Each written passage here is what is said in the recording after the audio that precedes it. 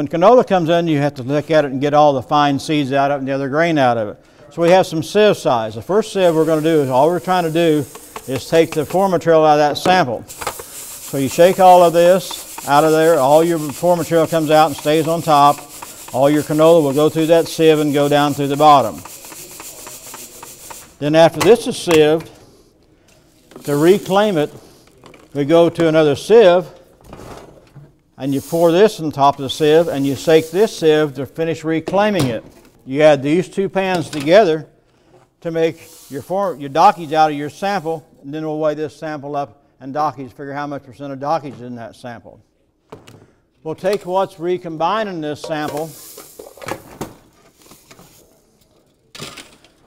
and we'll cut out a 10-gram portion. We'll take this 10-gram portion, put it out on our picking service, and pick out the sprout, any of the foreign material in that sample. You roll the sample over and look at it, take out any sprout or any rime damage in there to make it for your damage. You want to take this out, and you have to take out the sprout and the rime before you actually roll it and make a board. We'll put it up here and add it to your damage portion. And these sprout damage kernels are very minute in it. The sprout is very low. And once we receive all the damage out of here that we can, we'll figure that percentage up, see how much sprout damage is actually in that sample. Now we're going to take half of that sample to load an inspection board. Now the loader board, we take this board, has 100 count kernels in it. We'll take what we've already picked out for the sprout and load it on this board. All these holes on this 100 count board has to be filled up to find out the accuracy of how much damage is in that sample.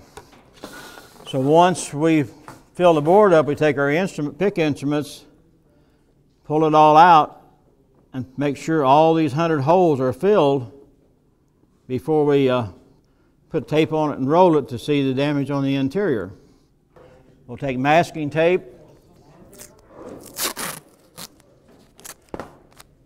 press it down on the kernels to hold them to the board.